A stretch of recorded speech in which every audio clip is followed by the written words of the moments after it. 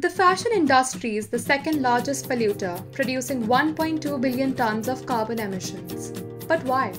15 to 25-year-olds today want to look new every day, wearing the latest trends, uploading a photograph on Instagram tagged with hashtag OOTD, Aka Outfit of the Day.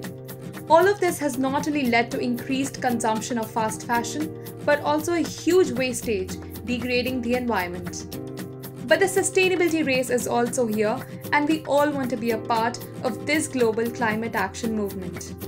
Introducing Connect4Climate #ReOOTD, a month-long campaign oriented towards making rewear fashion as popular as the hashtag OOTD on Instagram by rewearing an item of clothing you already own every day in the month of December.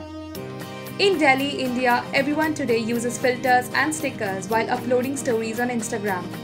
By collaborating with Fashion Revolution, the biggest organization working towards sustainable fashion, Connect4Climate will introduce the Rewear Challenge filter and animated stickers on Instagram with the help of influencers.